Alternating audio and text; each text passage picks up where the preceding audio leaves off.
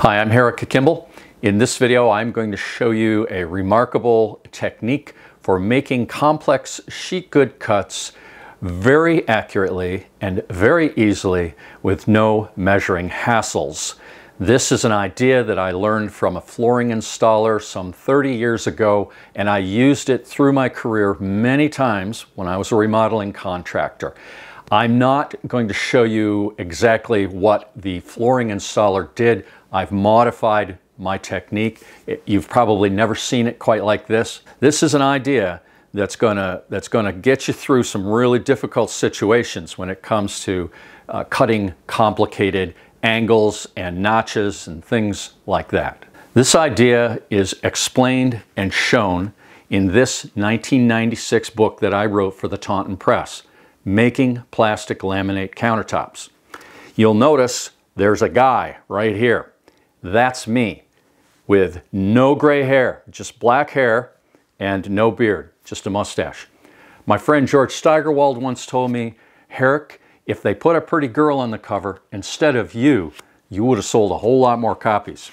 And he's probably right. So right here I have a hypothetical shape for purposes of demonstration. What I'm going to do here is make a transferable file folder paper pattern. Making a paper pattern is so much easier than trying to measure and get something to fit.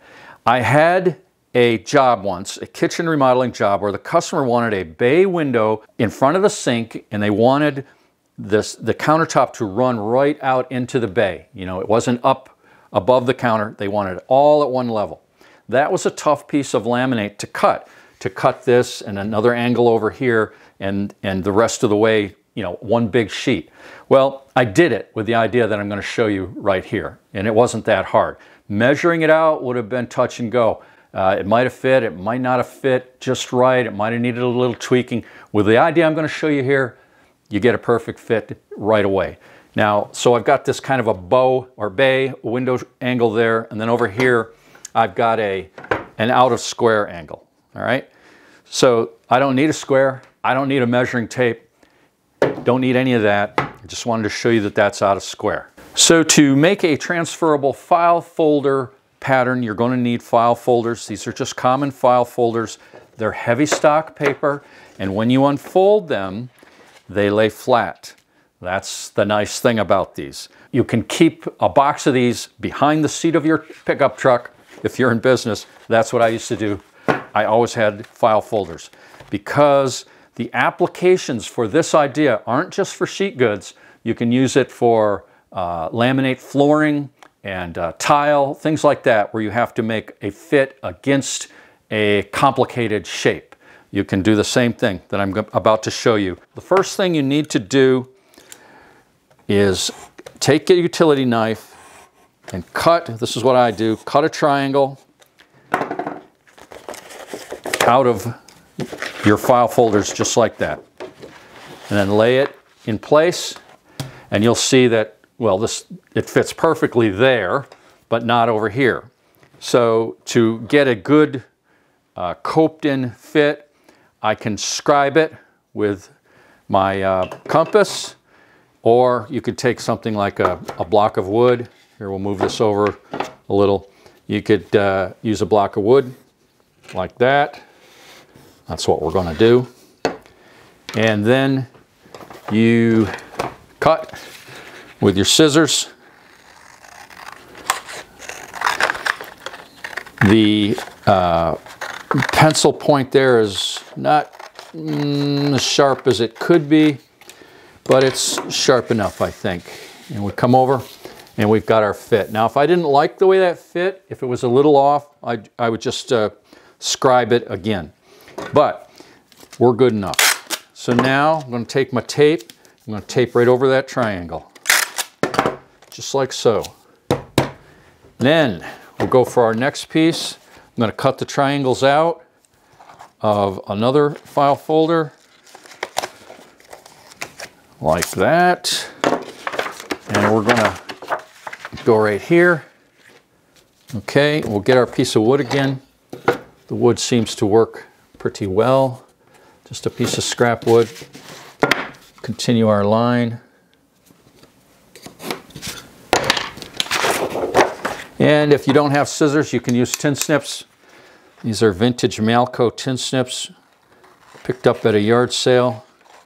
I like these, get a lot of good leverage. But scissors actually work better for this. There, I'm happy with that fit.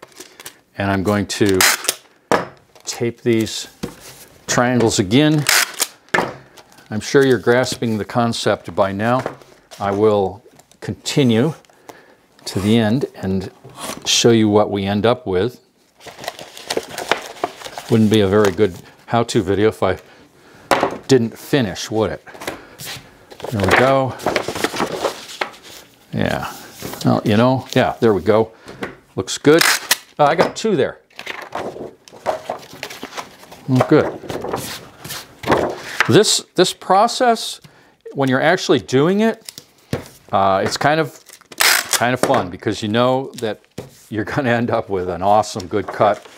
I've done this on small bathrooms to put underlayment down for new flooring, where you have to go around the vanity and you've got to go, you know, around the toilet flange.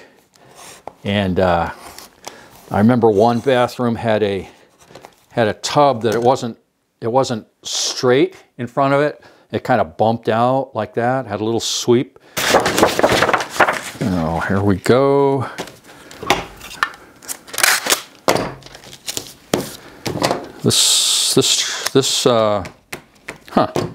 I've got a little spot here that is not covered, and maybe it doesn't need to be, but just for demonstration purposes, if you need to throw in a little piece somewhere, you can do it.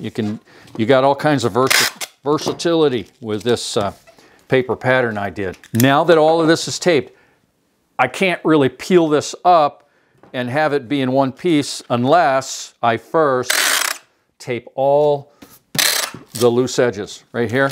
Tape all of those. Tape all of those and you'll get a, as you will see, a very nice, solid, transferable pattern. What I'm going to do is trim it right here because, well, maybe that's necessary for our hypothetical situation that we have this edge be just right also. And it is. So once your pattern is all made, all your edges are taped, it's then a simple process to just peel it up. It's going to hold together. Even if it's a big sheet, it'll hold together. And you've got your tape showing on the back side here all over the pattern. And that tape allows you to lay your pattern onto your sheet goods, whatever it might be, and stick it down and trace and cut and fit and amaze not only yourself but anyone else who might be around. That's it, folks. Thanks for watching. I hope you'll file this idea away. It can come in really handy at times. So, okay. Thanks for watching, everybody. Bye-bye.